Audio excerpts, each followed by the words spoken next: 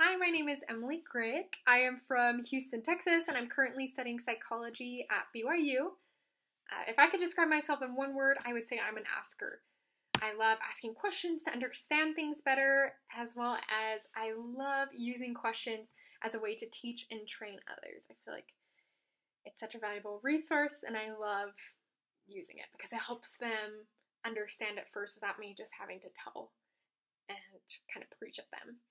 I want to be a TRC volunteer trainer because I feel like the TRC experience is probably one of the most important experiences a missionary can have at the MTC because it's really teaching them to implement their purpose and learn to start understanding that. And so I feel like I could be a valuable asset because I was a teacher, I was on the other side, so I could really help these TRC volunteers see the vision, see the purpose, see the doctrine of Christ, and try to help the missionaries understand that as well. I feel like the doctrine of Christ to me is a mindset change. I feel like I'm constantly selfish and worldly, and implementing the doctrine of Christ in my life teaches me how to shift away from that, to become more like the Savior and become more divine in nature.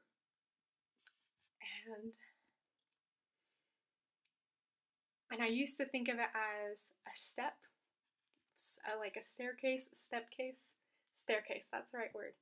And so, like, you first do faith, then you do repentance, and then baptism, then the gift of the Holy Ghost, then enduring to the end.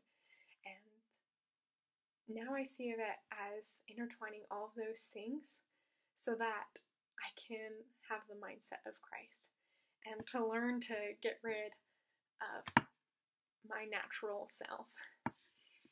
And a recent experience I've had with the doctrine of Christ is recently I talked to a friend, a close friend. So I was on the phone with her last night, and we were just talking, filling each other in about our lives and how things are doing. So it might sound like we're not close because we had to fill each other in because it's been a while since we talked, but I promise we're close, or at least I think we're close.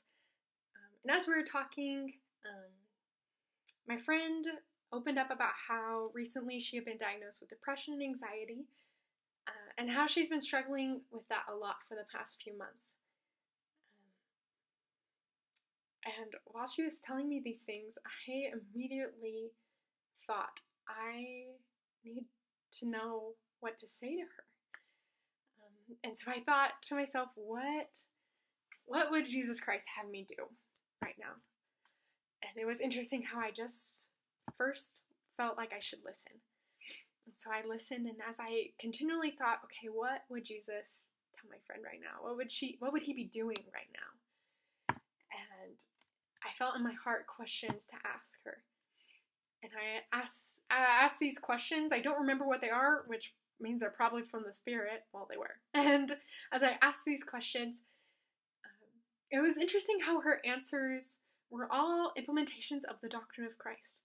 She talked about how she felt like she really wanted to feel she was renewing her baptismal covenants while taking the sacrament. She wanted to feel like she was being forgiven. She felt like she needed to repent. She was talking about how she needed to change her mindset of who God was, and how she felt guilty about that, and how she needed to be changing things she was doing. And then she talked about how she had been praying, had been reading the scriptures, and she had been doing the things to really build her faith and keep it strong. And it was just a testament to me how important it is that we implement the doctrine of Christ in our lives, and how it will help us in all aspects. It won't take away our trials, but it helps us be on the straight and narrow. And that's when we truly feel at peace and feel like we're doing what God wants us to be doing. And that was my experience with the doctrine of Christ. And if you have any questions, feel free to email me, call me, and I hope to hear from you soon.